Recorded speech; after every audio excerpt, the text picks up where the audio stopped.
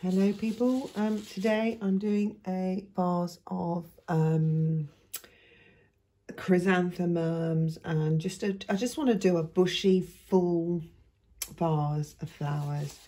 Now to fit that into a painting this size, I'm going to have to be mindful of keeping the vase small, and the flowers are going to be taking over here. You could maybe even add more interest by putting the vase, set it to one side and have the flowers. In fact, let's do that. Let's do that for a change. So I'm going to just check the time. It is 3:20 here in the UK, and I'm going to mix myself some burnt sienna. Oh, let me just show you my palette quickly. So I've loaded this up so that I don't have to refill, because obviously I'm under time pressure here.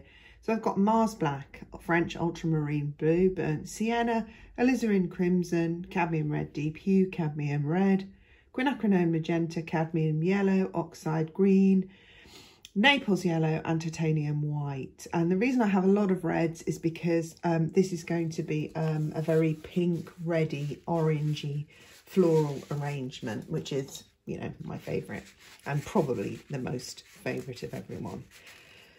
So I'm going to mix some Mars Black and some Burnt Sienna. By the way, I am going to format these videos better as I go along. I will get some software so that I can put the palette into the video as I go, but at the moment I am not able to do that. I have a lot of things on at the moment, and getting round to it is just proving a little bit difficult time-wise. I'm going to block the whole lot in with this colour, and if any of you've watched my previous videos, you will know normally I use a tinted paper, oil paper, but I've run out, so I've just of late been using this white paper. And what I don't want is the white showing underneath, but I don't mind, on the other hand, streaks of colour where the paint isn't necessarily mixed in as well as it could be. I just like to loosen it up with a bit of oil also. Actually, that's darker, and I'm going to save my dark for down here because I have a feeling I'm going to have all the light coming this way. So I'm going to lighten this side up a bit, and by lightening, I'm just touching some titanium white straight into that there.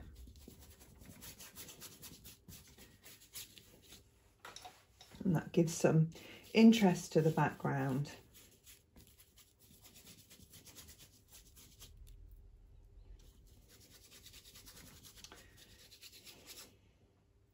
Going to add a bit of Naples Yellow to the mixture now to give me somewhere to put my vase and create some illusion of a table or surface for the vase to go on.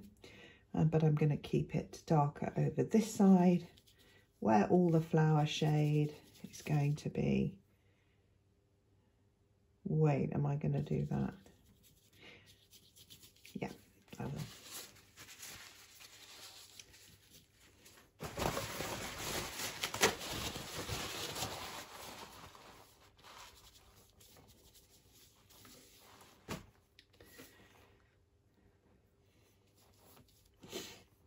Just finish off filling in those gaps there. Again, I don't mind if the colours aren't quite matching. It all adds to this kind of ambient, candlelit, almost soft focus feel, and at the same time allows us to stay loose. By giving that impression, we can stay loose in this painting.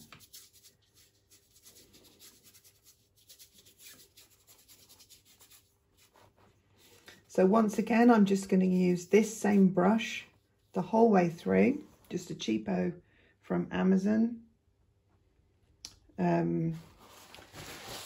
Depending on how dry it is, the bristles do split, but that can be quite useful when you're doing rough petals in the final stages when you want a bit of definition or a bit of texture. So okay, there we have our background, and we are 4 minutes in. So we are now going to, I've decided I'm going to put my bowl here and have the flow here, because I don't want most of the flowers to be in shadow. So I'm going to reverse it slightly, and I'm just going to map that out with the same colour that I was using here. We don't really oil painting isn't really about drawing, it's more about mapping out shades and values and colours, but I do use do a little bit of drawing with the colours that I'm using, so that I can go over it and mute it later, but I just want it to, so that I can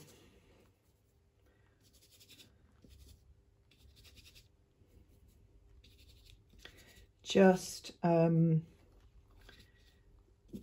myself where everything is going to be.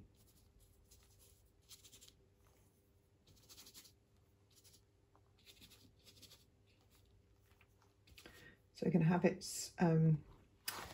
the flowers over that way.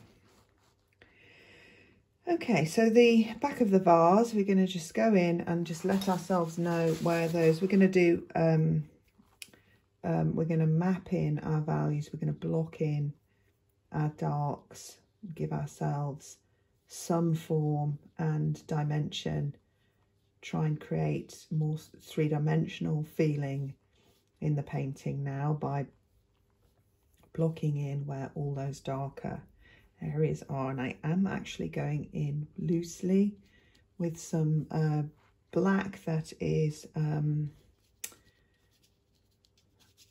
Mars black, which has been just softened and loosened with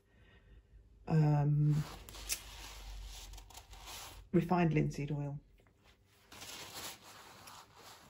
Okay, so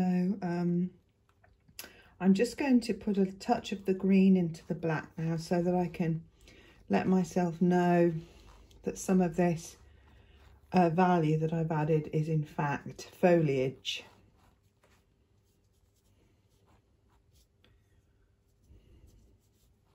Okay, that's just really providing myself with a little key, a little map as to what I'm doing, so that I don't forget when I come back to those areas. So now I'm going to mix in a bit of, I'm going to try and make, with some alizarin crimson and a tiny touch of the Mars black, I'm going to map in some of the darker areas of the red flowers. Now these are extreme, these aren't like roses, they're very impressionistic. I'm also going to mix the same with cadmium red. I'm going to mix a darker version of the more orangey, warmer cadmium red, and just remind myself that there are some little flecks of flowers in a warmer colour, just sitting behind and receding. The ones that are receding will not require that much attention in a painting like this, an impressionistic painting like this. And we have some just framing. Let's have some there. Okay, so now I'm going to make slightly darker orange. So I'm going to use the same cadmium red, and I'm going to put a bit of cadmium yellow into that. And I'm going to grey it down with a bit of Mars black, because we're starting with the darker values first on flowers. So if we have a yellowy orange, it's going to have the darker elements are going to be, we're going to use those as our foundation, and then we can lighten them up later. This is very impressionistic, this painting. These flowers don't have a significant, they're kind of just a big bush of flowers. As long as we get the values right and the general impression of the petals, you know, we will be doing okay in the limited time that we have. So we're 10 minutes in, just under 10 minutes in. I'm going to block a bit more in here and here, and I want a bit more, but I want that to be darker here. Now the darker flowers are going to serve as a frame and relief to the lighter flowers, which are going to pop right out. So with the lighter flowers, we just need to work out the temperature. Are we going to go for a cool temperature, or are we going to go warm? And that all really depends on where the light is hitting the flower and what kind of light is hitting the flower. So we're going to have some darker, this is kind of on the cooler side of our pinks here. We're going to have some pink flowers. These are actually going to be quite light, but we're trying to get, now then we have a warmer flower. Let's put a warmer flower on the end where we've got more light here. So we're going to add a bit more pink, white, and I like to add a touch of yellow just to warm that up. And a touch of cadmium red, deep hue. Okay, and then we're going to grey it. We're going to have to grey it also with the colour that we just used here. And we're going to pop that one, maybe even a bunch of them there. And the same, we'll have one up here, look, facing the light there. You can see already, without any details and with a very faint painting, you've got a map for the flowers. And then we have a grey one here, but it does also have some warmth there. And then we can add if we want any more at a later stage. So what I'm going to quickly do now, because I am under time pressure, you of course are not, but I don't want my videos to drift and go on for hours. So I'm going to now start mapping in around these flowers, because I don't want to map the leaves in after. So I've mixed a tiny touch of oxide green in with the Mars black, not a lot, because I'm doing my darkest bits first. And I'm just going to dab this on to give the impression of foliage going crazy behind these. This is a big flower arrangement, okay? It's going crazy behind here. It's a really full, beautiful vase of flowers.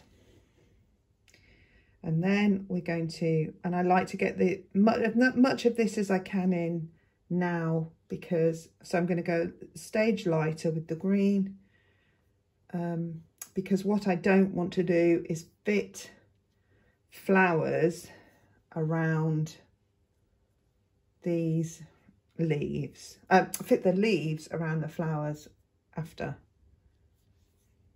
Let's lighten this up a little bit so we can put a little bit of, and I've lightened it actually with the Naples yellow because they're slightly cooler.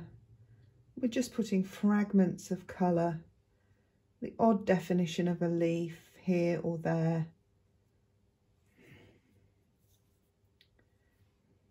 Maybe just a flash of yellow in the warmer areas.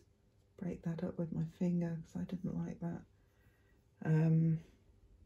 Little touch on the end there.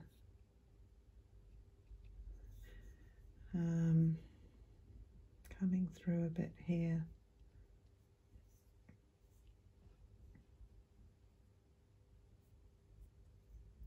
I might not even go really much more into detail than that on the, we'll see, because it's difficult to judge until the whole painting is done. Just going to put a bit more black because I know I'm going to want these flowers to pop out. So the black will give them a really nice frame.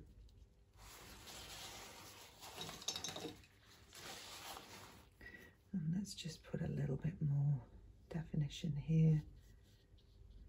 We restate all these darks later when we want to do that, but I'm going to concentrate on the flowers now because the flowers are the thing in this painting. I'm going to put in a yellow flower actually, and I'm going to just mix in with my cadmium orange and my Mars black mixture, which I already have on my palette. I'm just going to add there. I'm just going to add a touch more yellow because I'm going to have a yellow flower, I've decided, but it's obviously not going to be as dark, so the base colour is already lighter. Now I'm going to use that base colour actually because it's perfect against the darker here.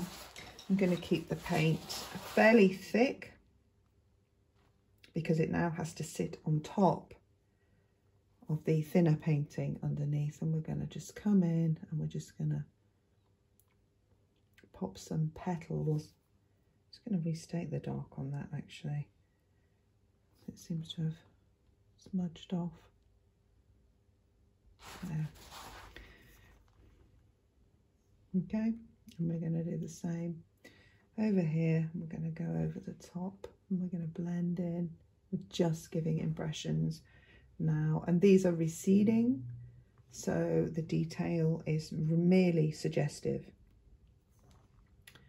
Again, and we're going to go in here and suggest some depth to this flower here. And we're going to make it slightly raggedy also. And some of these flowers are just almost just a blush behind the foliage.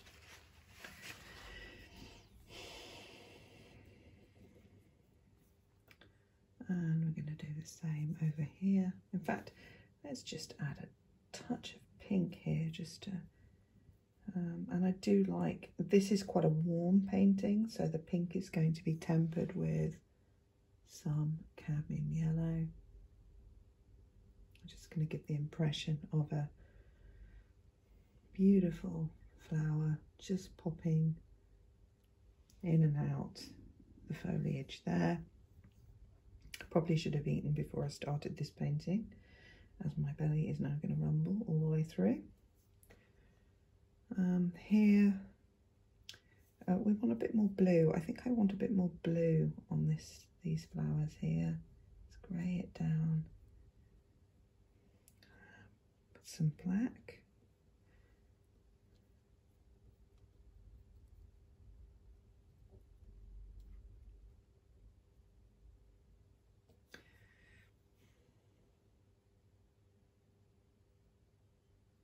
Like so. And that's bringing some extra dimension to these flowers here.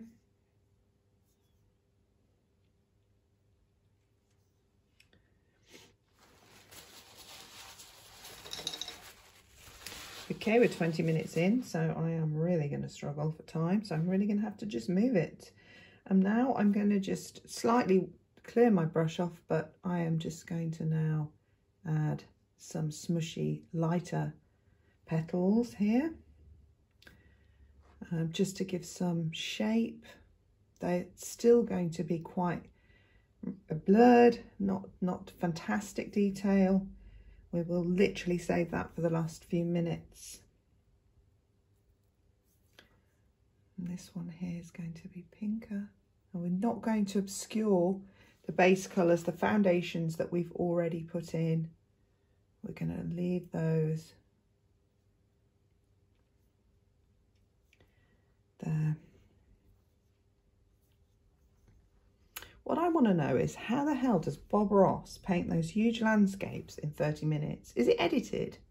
Can somebody tell me that? Because I am struggling to keep to a 30-minute format, which is nothing to do with Bob Ross. I just decided to do it myself, and sort of have been regretting it ever since. But I did think, well, if Bob Ross can paint a landscape in 30 minutes, I can definitely paint a floral in 30 minutes. But maybe he had a slight help. Maybe there was some editing done. I don't know. I was under the impression they were all live. But so now I'm going to finish off, because we are running short of time, by putting in the final highlights, which just indicate which way the petals are going. Now, because all these flowers are bunched up, we don't need to worry about that too much, and I'm just using the corner of the brush, and I'm really putting this paint on lightly because I don't want to obscure my foundation that I've already put on.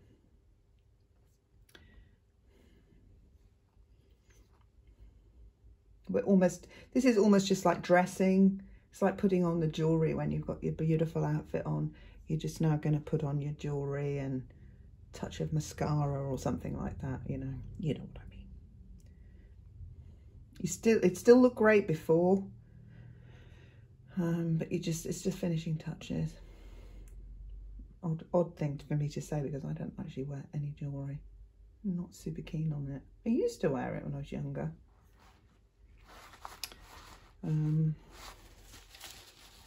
So I'm just going to quickly go in now. I've got 8 minutes, and I really want to get some work done on this vase. Some stems in there.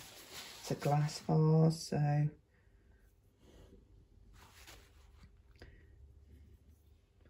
I want some light catching here, and I want some sort of sense of sheen in the glass and some, you know, reflective colours, and and then I'm going to put on a flash of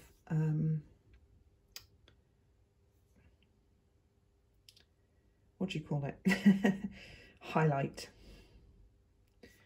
And sometimes if you tint that with a bit of blue, it can almost look whiter, and then finish with a real sort of bigger one there, and then we've got a little bit of light catching here where the neck goes round, and here where the base is slightly thicker, the glass, so we can put a little highlight maybe there. It helps us give some shape. We don't want it too big, we want it to be quite subtle.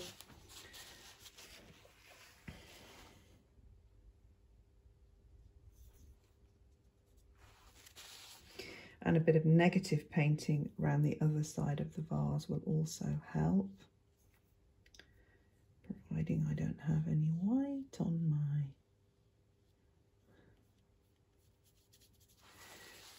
And then we're going to add some, just a touch of maybe a bit of definition, like a line to that leaf. Of course, this is now, we're at the stage now where you can go as detailed as you like. We've done everything we need to do to map in this painting and give it some life. Now it's up to you to take, I've got 5 minutes left to try and work out what I think are the most crucial parts of this painting that will just for the eye to work out what it's looking at. You of course can go in now and spend as long as you like adding details and textures and refining some of the flowers or leaves as you like. I'm going to refine a few more in the last few minutes that I have left, because why not? So I'm going to go in with some nice creamy highlights. I'm going to add some Naples yellow to some cadmium yellow, and I'm going to add to that a little bit of white. And I've got this nice creamy yellow highlight now for these yellow flowers over here, and I'm just raggedly placing the petals on like so, and I might just also go in slightly darker here and mush that in with my finger so that we have slightly more drama in there like so.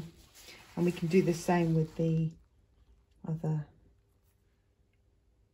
flowers here.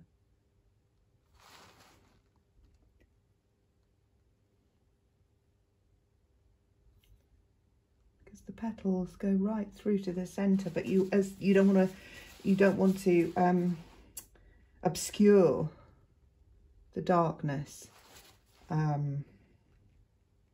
the same time as adding the highlights, otherwise you obviously lose the depth. I want a slightly richer centre here, and that gives the flower a more forward facing sort of feel. Like so.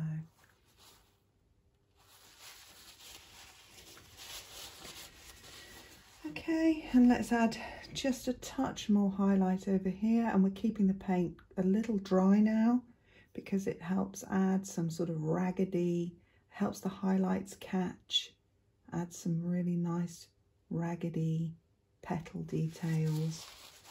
And we're going to just put another suggestion of a flower up here for balance. We need to add some here, some highlights here, as the eye is getting lost a little bit over here, so we're going to give the eye something to make sense of this area.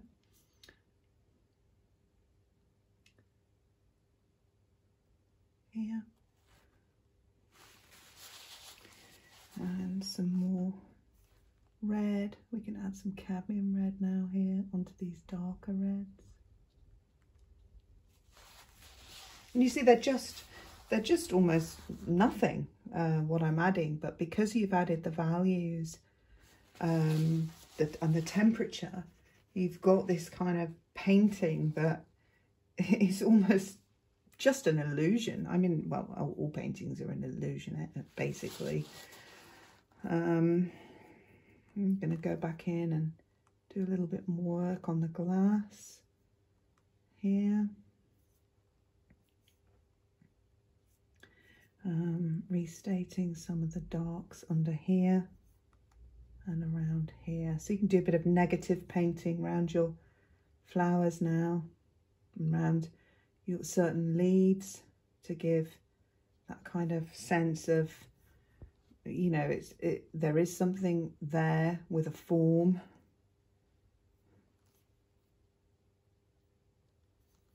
Just adding almost like a touch of a stem into there.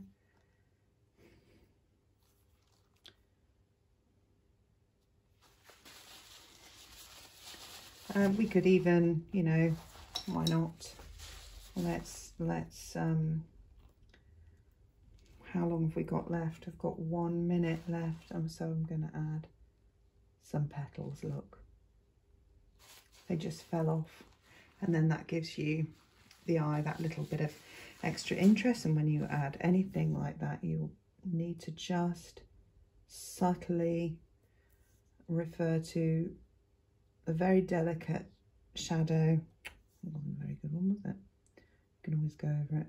That these will create, even if you wanted to fuss, you could put a little bit of darker pink just to break them up, add a little bit more interest. There, so that's it pretty much. We're out of time. That's the video. Now obviously you can go and fiddle, and you can start this painting and you can say, okay, I like that, but I want a bit more detail, and you would, you know, be perfectly right to do that. But this is merely a foundation for your painting skills, for you to, you know, work on and enjoy and build on. I think what happens is, if you watch, sometimes you can watch artists who seem to not know what they're doing. You can watch artists who really do know what they're doing, but because they're so advanced, you can't break down what you need to be doing to get there. So